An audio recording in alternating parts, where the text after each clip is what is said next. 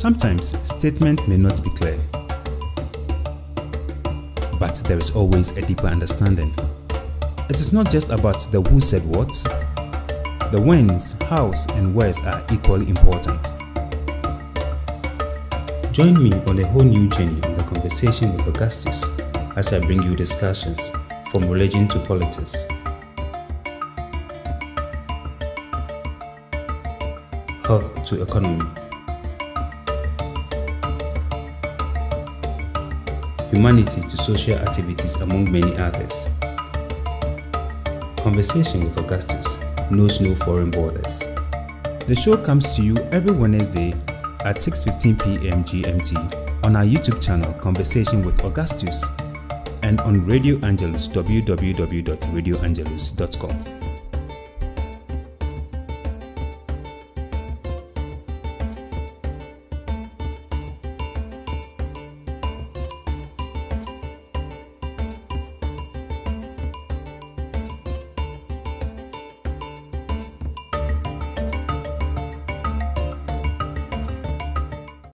This program is sponsored by Safe Life Experience Consult Limited. Contact them for all your travel and tour needs, as well as your events.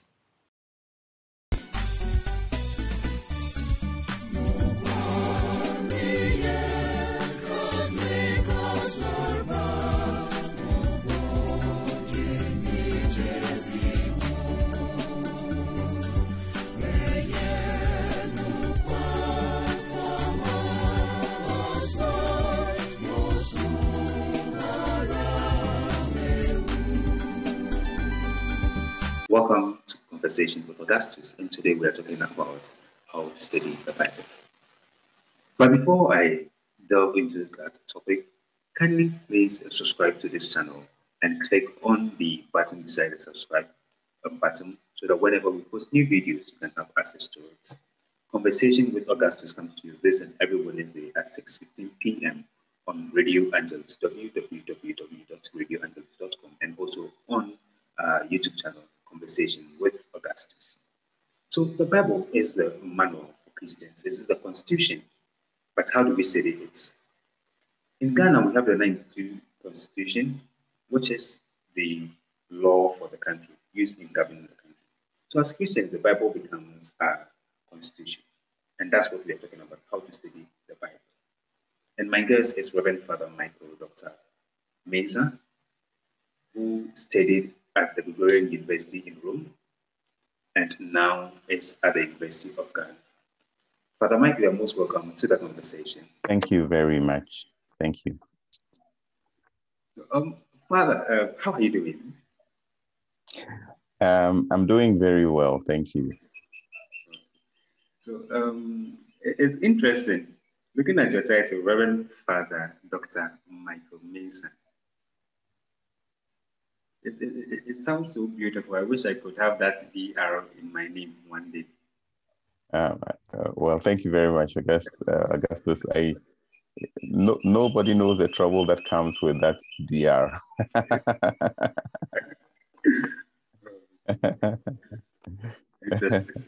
That is true. Very true. Today we are talking about the Bible and how do we study the Bible. First of all, Father, can you tell us what is the Bible? Well, okay, thank you, Augustus. So let's begin maybe just by talking about what the word Bible, where it comes from. So actually, the word Bible, okay, comes from a plural Greek word. So ta biblia. So biblia is a plural word from the word biblion, which means a book. So Biblia is the plural, meaning books. So what books are we talking about? Here is the idea that the Bible is actually, if you like, a compendium of books. And that is why when you take your Bible, you open the Old Testament, you have Genesis, Exodus, Leviticus, Numbers, Deuteronomy. Or if you took, for instance, your New Testament, you have Matthew, Mark, Luke, John, and so on and so forth. So from the etymology, we understand that the Bible is a library if you like, or a compendium of books. But having said that, maybe from a more technical point of view, we know that the Bible contains the written word of God. So this is a book that contains the word of God that has been set down in writing.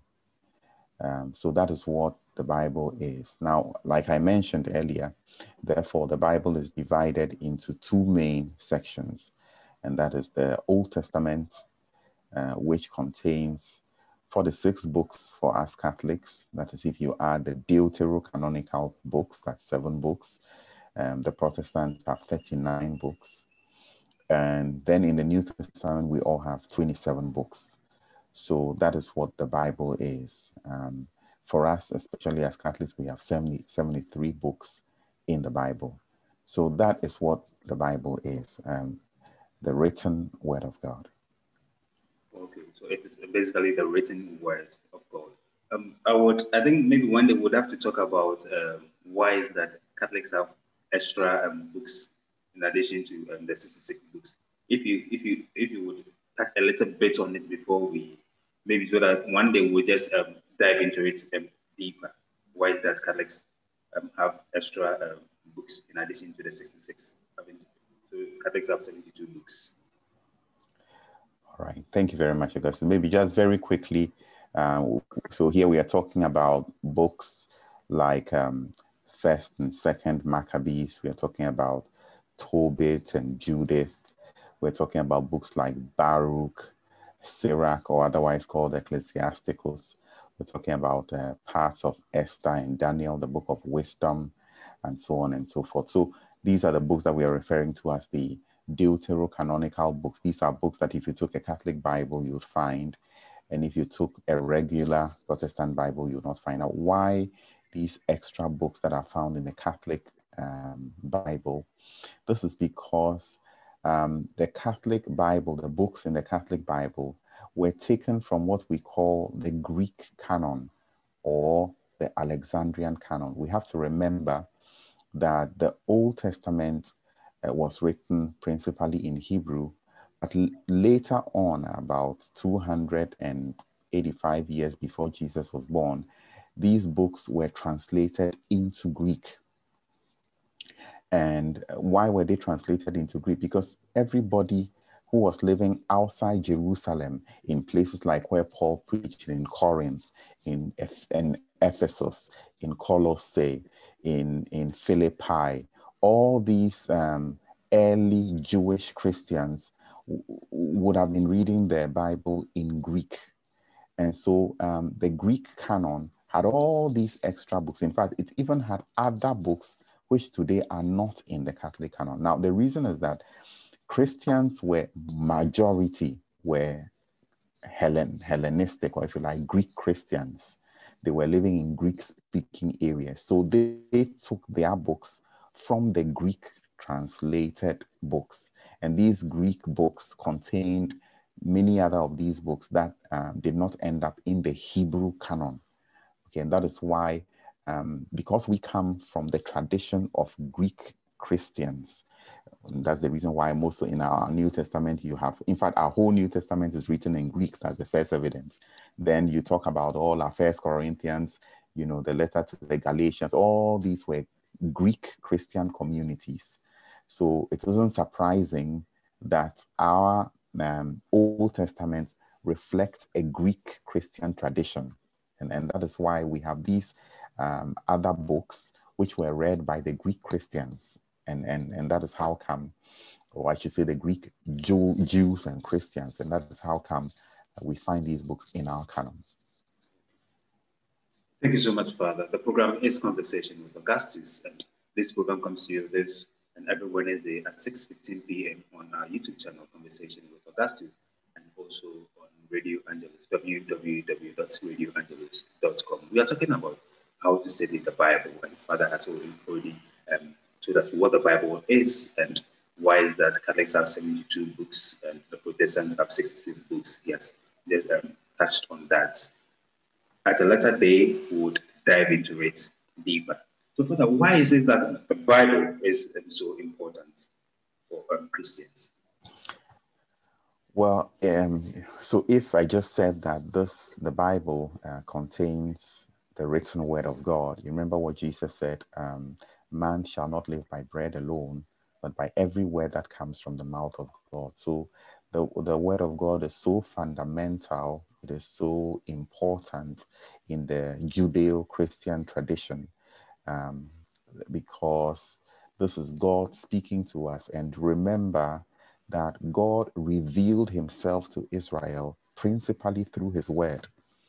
And for us as Christians, we also have to remember, for instance, in John's Gospel, in the prologue of John, John chapter 1, verse 14, that we are told the word became flesh and dwelt among us. So the revelation of God to us came through the word. Jesus Christ himself was the word that became flesh. So it's fundamental that we cannot do without the word of God. The word of God is so central to the revelation of God. If we want to know who God is, we simply have to engage with his word. And that is why the church father, St. Jerome, famously said, ignorance of scripture is ignorance of Christ. Ignorance of the scripture is ignorance of Christ. So before studying the Bible, what must one take into consideration? I want to study the Bible. Can I just wake up and then go get the Bible and then I'm doing? So what are some of the things that one should consider before picking the Bible, first of all, to study it? All right, so I'm going to just outline 4 things that I think that everyone should consider carefully when you're going to study the Word of God or the Bible. So the first thing I would like you to remember is that the Bible is written through the inspiration of the Holy Spirit. So it is more or less a divinely authored book.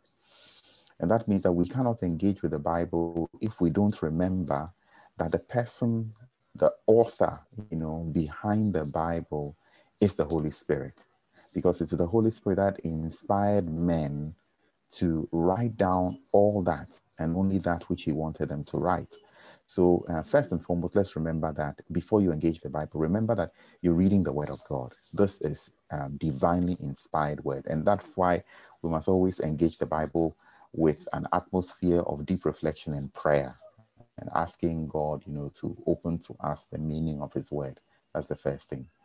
Now, the second thing that you want to consider before you study the Bible is to remember that even though the Holy Spirit inspired human beings to write this word, human beings use their own faculty, their own understanding, their own words, their own language, they were influenced by their own culture to write what they wrote.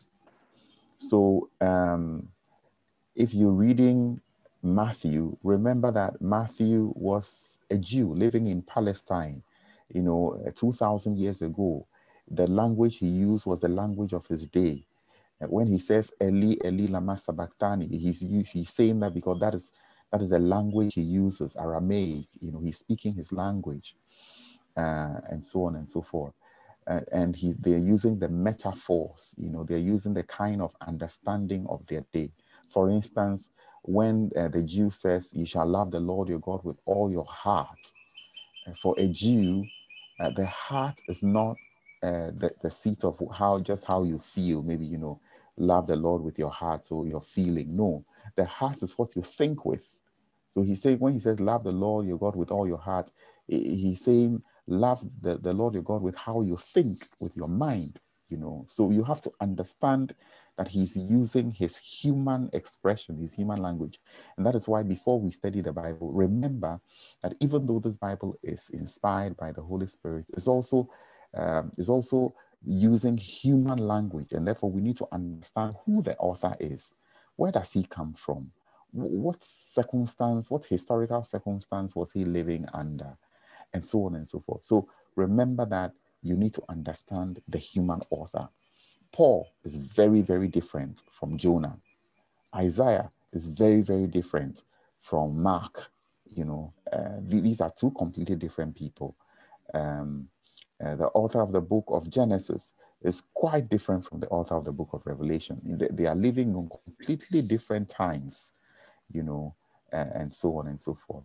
If an American is writing, it's very different from when a Ghanaian is writing. Even the kind of food he talks about is different, you know. So that is the kind of thing that we need to take note of.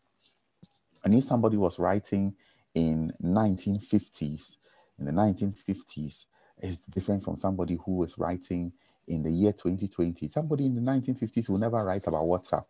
Somebody in 2020 will write about WhatsApp. Of course. In the 1980s will not write about Corona. If somebody in 2020 writes about Corona, so if people are living 40 years apart, how they write, what they understand. Yesterday, if you said social distancing, nobody will understand you. Today, if you say social distancing, we all know what it means. So depending on when the person lived, how he writes, what he's writing about, you know, means so many different things. And that's why we need to take account of the historical circumstance in which the person was writing. Now, the third thing we need to take into consideration before we study the Bible is to understand that the Bible, like I mentioned at the beginning, is more like a compendium of books. It's not just one book. It is several books, a library of books put together. And one book influences our understanding of another book. So we don't take a particular text and a particular passage and take it out of context. When we are reading a particular passage, we read it in the light of what we know from the other books. So, for instance, we read in Luke's Gospel, chapter 4, 16 and following, we read how Jesus went to Nazareth, to the town that he came from. And when he got there, he said, "The Spirit of the Lord is upon me, for he has anointed me to bring, liberty to the captives and so on, recovery of sight to the blind, to declare a year of favor from the Lord." But when we read that passage from Luke's Gospel, we have to be always conscious that the same passage, "the Spirit of the Lord is upon me," is actually found in Isaiah chapter 61. So you can't read Luke chapter 4 without being conscious of Isaiah chapter 61. And then, for instance, when you're reading that Jesus went to Nazareth and he declared a year of favor from the Lord, you can't divorce that from Leviticus chapter 25, because it's in Leviticus chapter 25 that you actually understand what a year of favor means. That's the Jubilee year. And if you read actually from Leviticus 25:8, you understand that in the Jubilee year, everybody was supposed to go to their hometown. That is why Jesus went to Nazareth in the first place. So you cannot understand one aspect of the Bible if you don't take into consideration another aspect, another part of the Bible. So we don't read the Bible, biblical text, out of context. We take into consideration everything, the whole Bible. And that is why it is not advisable just to read one passage in isolation, but to read the Bible with a broad understanding of the whole.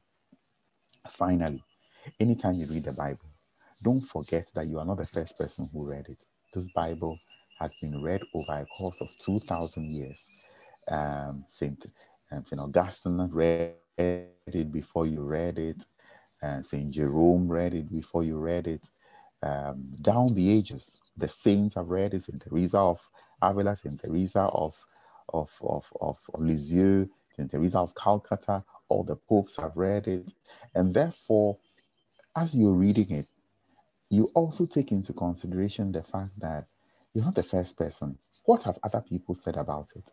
What has the church always read about it? And you need to take into consideration all these things because you are part of the community of believers. And therefore, what the other believers have read and said about it must also influence your understanding of the text. No man is an island. We read as a community.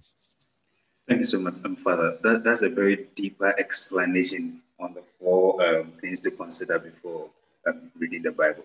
But when you were explaining this, something came to mind. Is this the reason why we have misinterpretation when it comes to reading the Bible?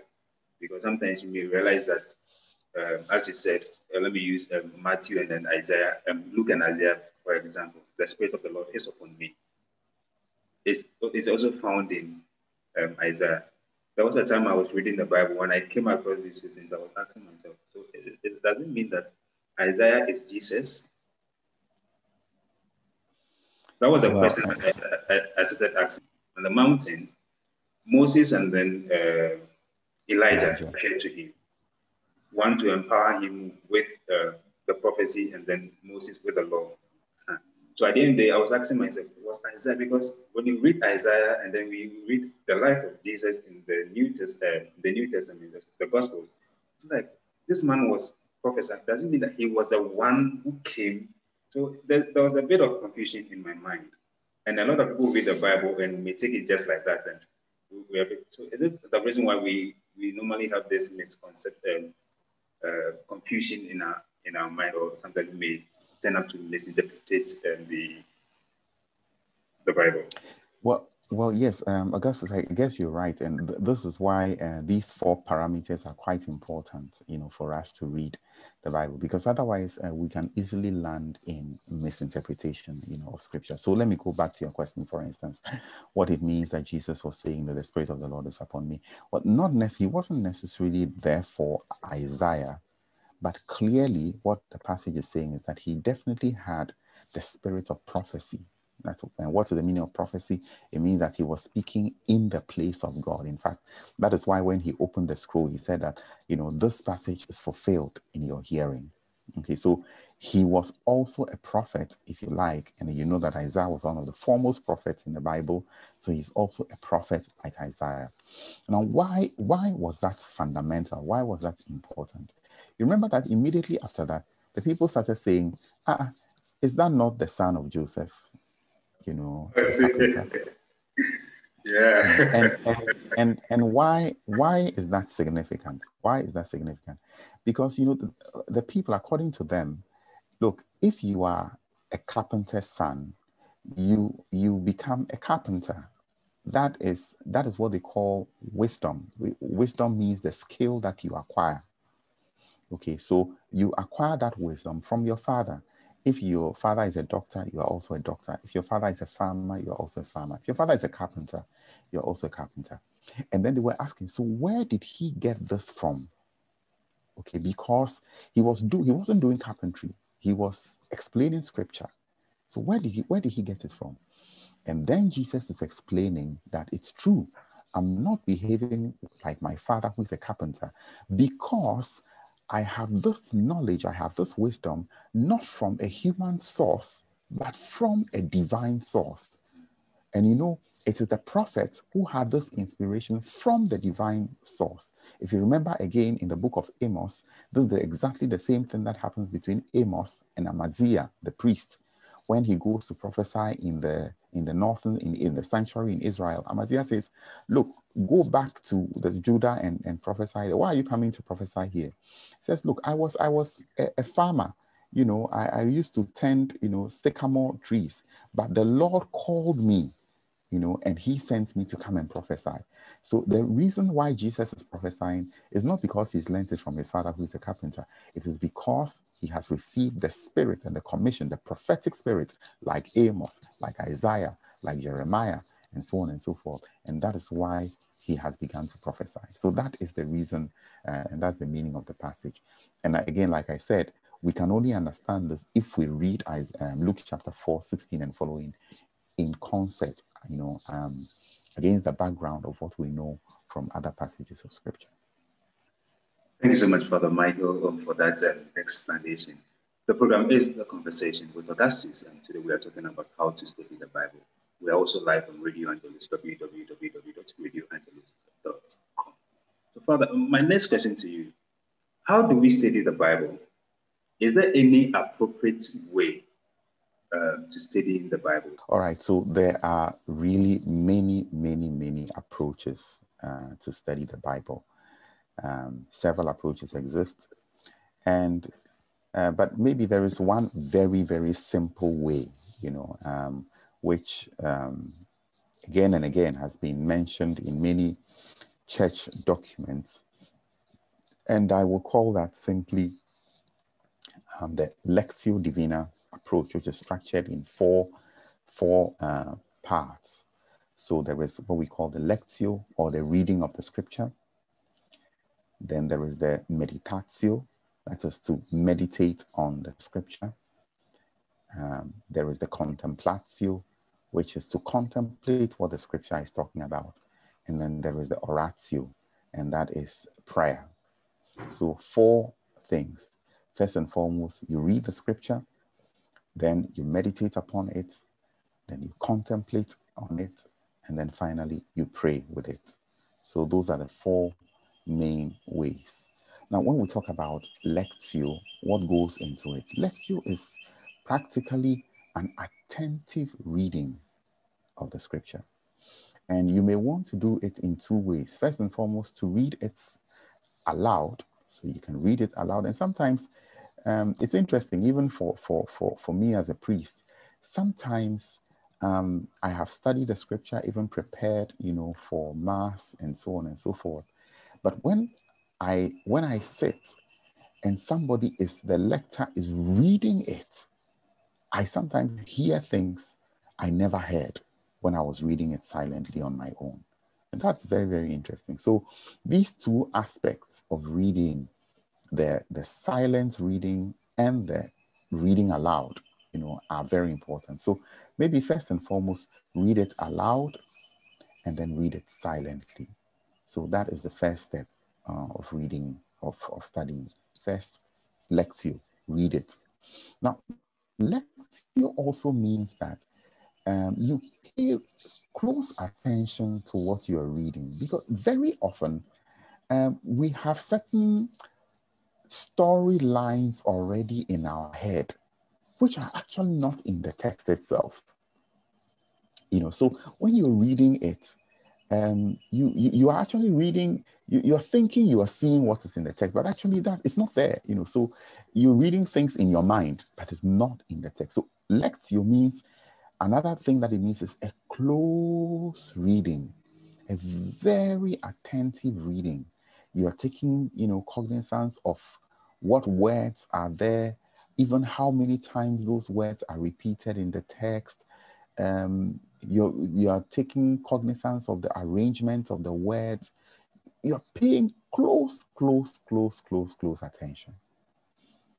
So that is what the lectio is about, a very close and attentive reading of the scripture. And I can assure you that when you do a good lectio, you almost always will come up with things that you didn't even realize were in the text. Okay, so that's the first thing, close reading. Now, let me add even one thing. Even in the lectio, even in the reading, sometimes you even want to read from more than one version. So you can even take maybe reading the RSV, then after that you take the Good News, and then after that you take the New American Bible, and so on and so forth. And this works very well, especially if you're studying together with other people in a group. So one person reads it from this version, that person reads from that version. That's all part of your lectio. All it's seeking to do is that you are paying close attention to the text. Now, the second thing that you can then do is what we call the meditatio. So after reading it, the meditatio means you're thinking about this text. So you're thinking about it very, very carefully. You are considering everything. Sometimes what are you considering? You're considering, for instance, who are the people who are mentioned in this text? You're reading the story of Zacchaeus. Who are the people mentioned? Jesus, Zacchaeus, the crowds. You're talking about the place where the thing is happening, the time of the day when the thing is happening. So you're taking all these things into consideration.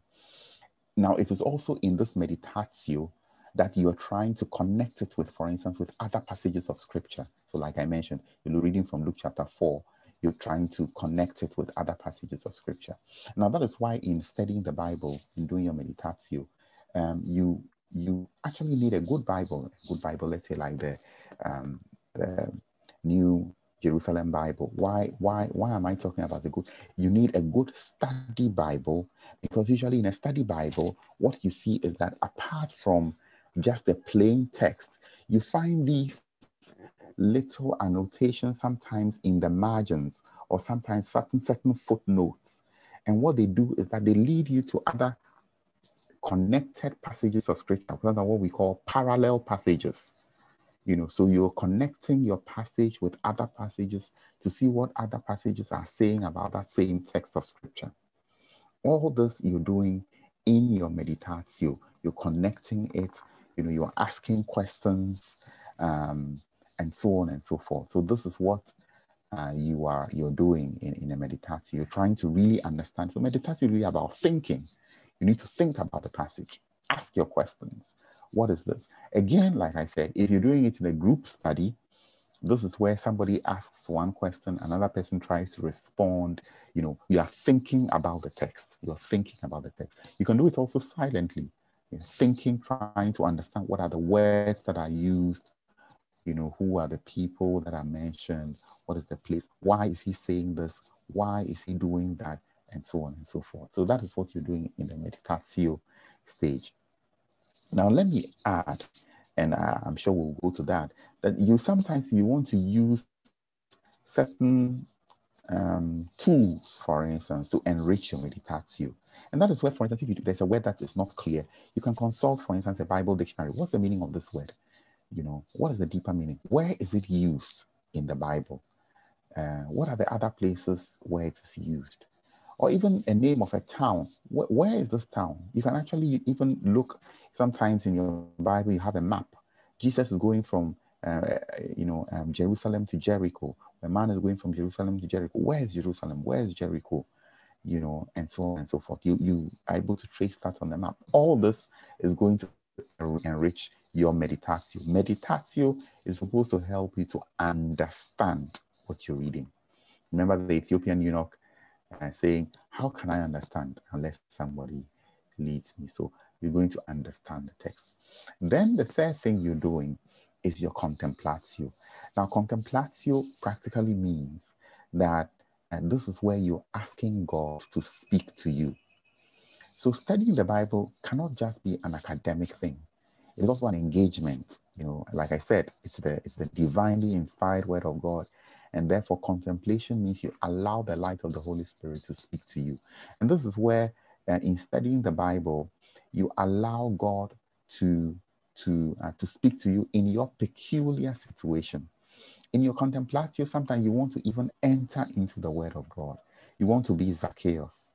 You want to see what is happening, what Jesus is saying to Zacchaeus.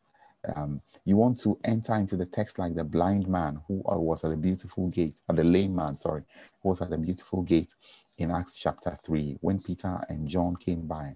Silver and gold have I none, but what I have, I do give. You want to enter into how he felt when Peter and John said to him, rise up and walk. So you allow God to speak to you at the point of your need. So you make this a personal thing. It's not only an academic thing, who is saying what, and so on and so forth, but you make it a personal thing. And finally, oratio means that you don't leave without praying. Engaging the word of God must lead us to pray. It must lead us either to ask for something from God, or to adore him, or to thank him for what he's done, or to ask for forgiveness for something that we have done, or even ask for something that we might need, maybe not for ourselves, but even for another person who has asked you to pray for them. So these are the four things, the four stages that I want you to go through when you're doing your study of scripture. Remember to read the Bible, read it silently and aloud. Remember to think about it rigorously, ask questions of the text.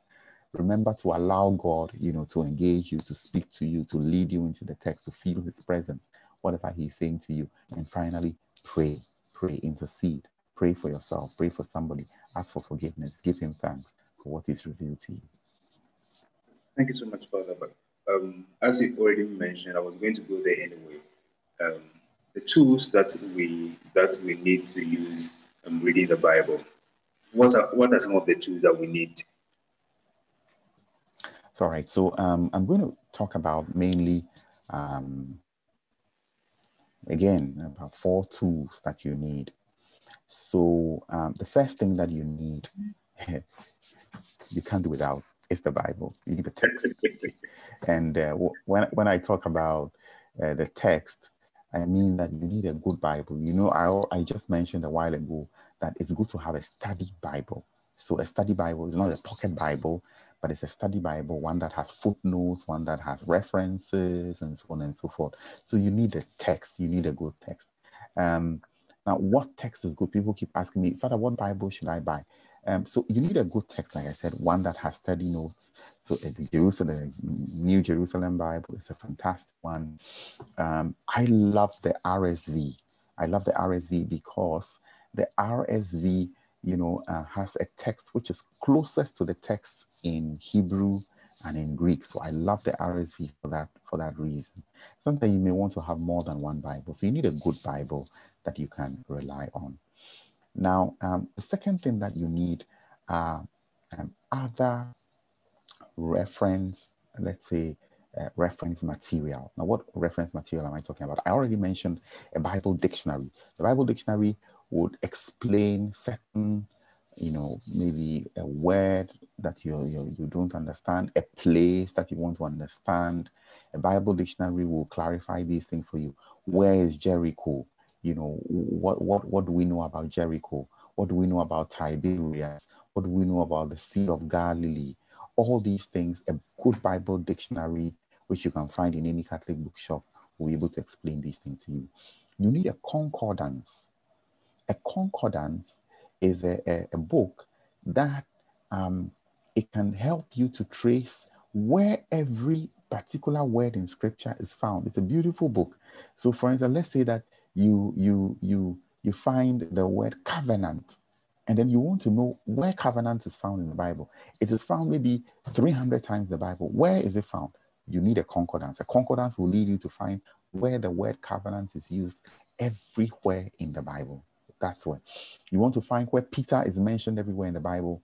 Look for the concordance. The concordance will tell you that. You need a lexicon. Sometimes you need a lexicon, especially if you are reading or you're studying the Bible, maybe even in the original text in Hebrew and in Greek. A lexicon will give you, for instance, say the word agape. What is the meaning of the word agape? The Greek word agape. You hear sometimes people talk about agape. What does it mean? Okay, that's a lexicon. Will tell you the precise meaning of agape. So that's what a lexicon does. Then sometimes you need even a Bible atlas. So you want to understand, where is Egypt? Where is the Mediterranean Sea? Where is Nineveh? Okay, Nineveh is actually in modern day Iraq. It's close to the city called Mosul, where the Islamic State had their headquarters. So you might be surprised to find this. Okay, so these are where is Antioch? Where is Tarsus? Paul came from Tarsus. Where is Tarsus today? Tarsus is in modern day Turkey. So is Ephesus. Ephesus is in Turkey. Corinth is in Greece, and so on and so. You need to find these things on the map. You need a good Bible atlas. So these are some of the tools that you need. In addition to that, sometimes you need scholarly material, good commentary. Yeah, these days there are very good commentaries all around. A good Bible commentary, the New Jerome Biblical Commentary, to be able to explain certain things you don't understand to you, and other books, monographs, books that have been written by scholars to explain certain aspects of Scripture. You need all these kinds of material, study material. These are the tools that you need when you're studying the Scripture. Thank you so much, Father Michael Mesa, for that explanation, the tools that we need just before we start studying the Bible. So, having given us the tools that we need, then my next question is, how do we start? Well, okay, so how do we start studying the Bible? These days, sometimes if you go into the bookshop, sometimes they have what they call reading plans or study plans. So there's some books that you can find, that help you to give you a study plan. Otherwise, for instance, we in the Catholic tradition, we have the beauty of having the Sunday readings or the daily readings, So we can do it in a liturgical way. The great thing about that is that if you're studying using the text for Mass, you are liturgically conscious, because in Lent, the kind of passages you'll be studying, for instance, will lead you into the spirit of Lent. In Easter, you have passages that lead you into the spirit of Easter. In Pentecost, you have passages that lead into the... So we can do it in a liturgical way, follow the liturgical season. So we are studying passages according to what liturgical season we are in, either the Sunday readings or the daily readings. That's a way of doing it. Now, there are other ways of studying. Where do you start from? Now, one of the ways I remember long ago, my teacher of scripture introduced me to, he said, if you want to study the Bible, why don't you start from the shortest book? So, if you start from 1 Corinthians, oh my goodness, if you're not careful, you may give up on the way, because it's a long book, about 15. If you start from Isaiah, which has 66 chapters, the likelihood is that you'll stop, halfway. So practical way of doing it is by starting from the smaller books. Look, the letter of Philemon is only one chapter. So why don't you start from Philemon? It's such a small book. Or the book of Jude, it's one chapter. So why don't you start from the shorter books? So that's one way. The letters to Timothy, for instance, are not longer than 4 chapters thereabout. So why don't you start from those shorter books? 3 chapters, you are done. So that's one way, of studying it. Start from a shorter book. Another way of doing it is starting, for instance, from let's say the Gospels. Why? Because you're already quite familiar with the Gospels. You already know the storylines of biblical books like the Gospel of Mark, Gospel according to Mark. It is quite short, and therefore you can finish it quite soon. So that is another way of starting. So you could either use the study plans, like I said. You could maybe find a book in the bookshop that leads you to a study plan where you can study, or you can do it also with the liturgical books and the liturgical readings, or you could just start, for instance, with a short book in the scripture. Start from there, and that would be a good way. Another way that I think that is important is sometimes don't do it all alone, because if you do it all alone, it is very easy that along the way you can fall apart. So why don't you start with a friend? Okay, let's say Augustus and I, look, we're going to start studying together the book of, let's say, Acts of the Apostles. Okay, so we do it together, so that every day when we've read our passage of scripture, what do? We compare notes. What did you see about it? How did you understand it? So that's a nice way, of sharing and growing. Or we can even establish, if you like, a Bible study group. Okay, so we have a study group. There are 4, 5, 10 members maximum, and all of us meet occasionally to take a passage of scripture and we read. And it's important that therefore we divide, let's say the book we are reading into short passages. Okay, so we take Mark chapter 1, verse 1 to 10. Then we take from verse 10 to 20, and so on and so forth. So we divide it into short passages, and we continue to read. So these are some of the ways that we could actually start studying the scripture. Thank you so much. And what are the benefits for us once I study the Bible? What are some of the benefits one can stand to gain? All right. So you remember that we said earlier, the maxim of St. Jerome, ignorance of scripture is ignorance of Christ. So engaging with the word of God means that we are getting to know Jesus Christ. Jesus himself said, again, I mentioned, man shall not live by bread alone, but by every word that comes from the mouth of God. So first and foremost, what we are benefiting from is a closer relationship with God, who is revealing himself in the word. So by engaging the scripture, we're getting to know who God is. But that is not the only thing. In engaging the scripture, we also get to understand, or also get to be closer with our neighbor.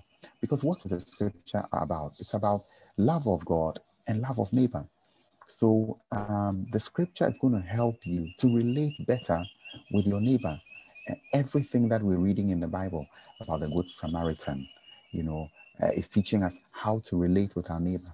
If you read the Sermon on the Mount, what it talks about being a brother, forgiveness, all those things. So it's going to really strengthen the bond that you have with your neighbor. So the relationship between you and your God is going to be there. The relationship between you and your neighbor is going to be strengthened. Then also, remember that when we talk about strengthening the bond between us and our neighbors, remember that our first neighbors are the church.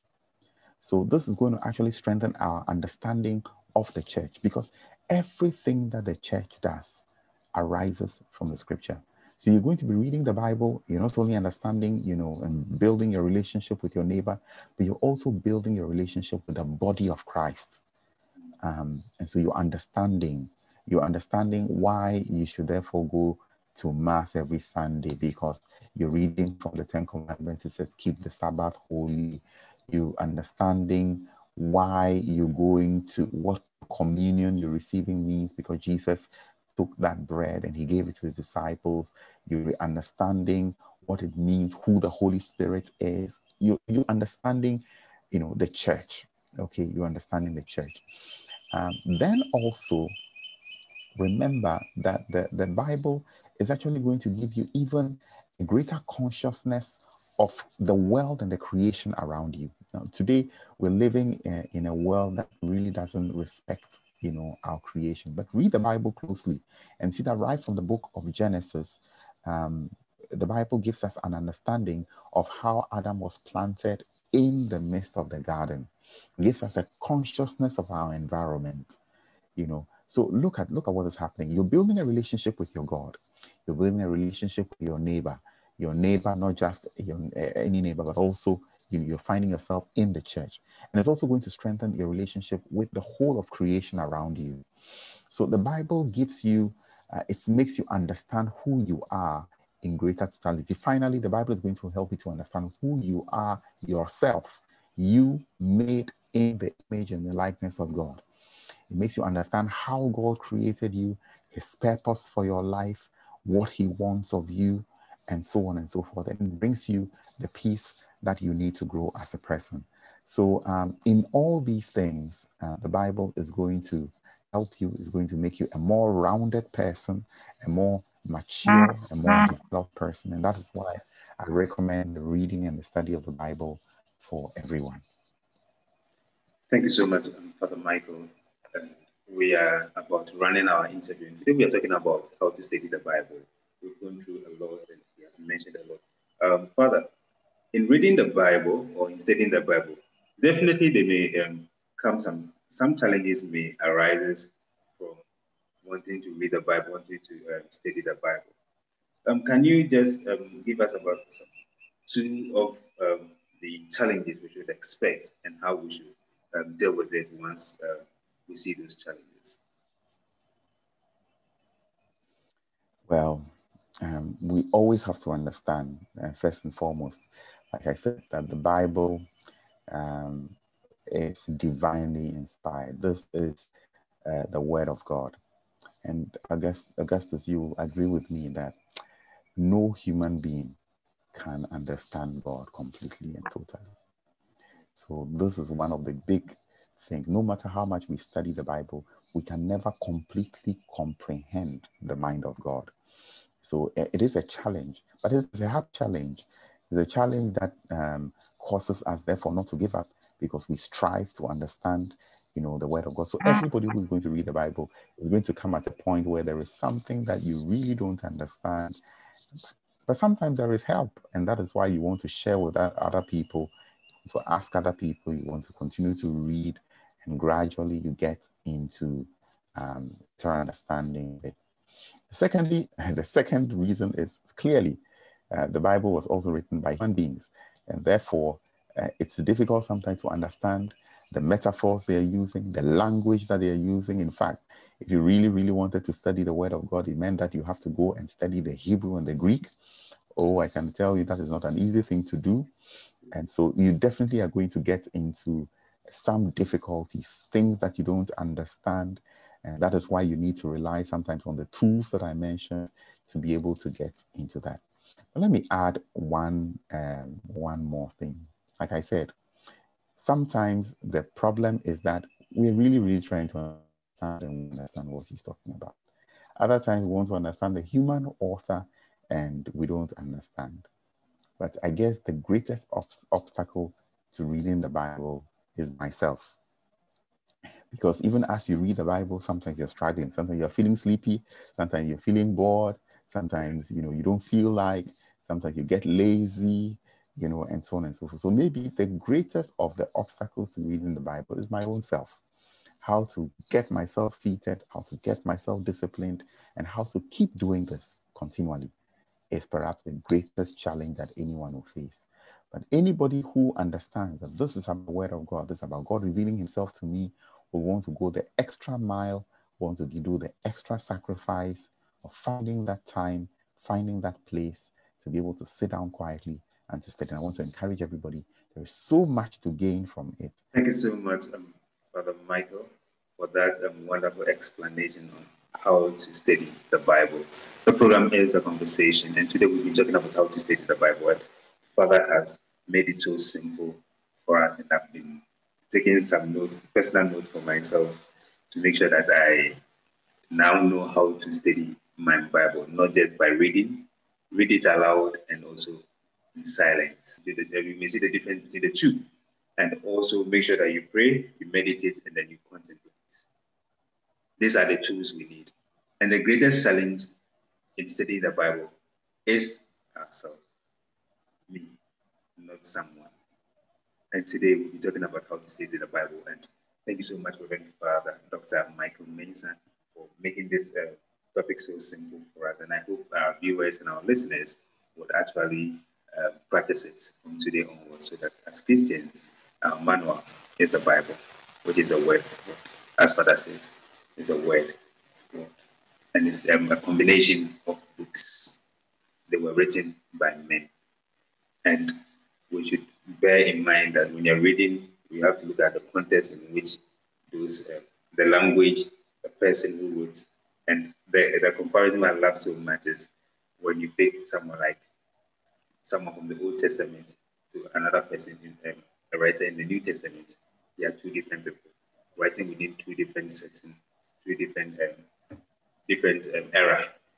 So these are some of the things we should bear in mind when we are reading the Bible, when we are studying the Bible, so that we can really appreciate it.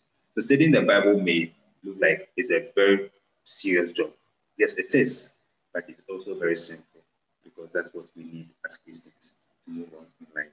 Thank you so much, Father, for this wonderful education and teachings. And my name is Augustus. Adios. Sometimes statement may not be clear, but there is always a deeper understanding. It is not just about the who said what. The whens, hows, and wheres are equally important. Join me on a whole new journey in the conversation with Augustus as I bring you discussions from religion to politics, health to economy, humanity to social activities, among many others. Conversation with Augustus knows no foreign borders. The show comes to you every Wednesday at 6:15 p.m. GMT on our YouTube channel, Conversation with Augustus, and on Radio Angelus, www.radioangelus.com.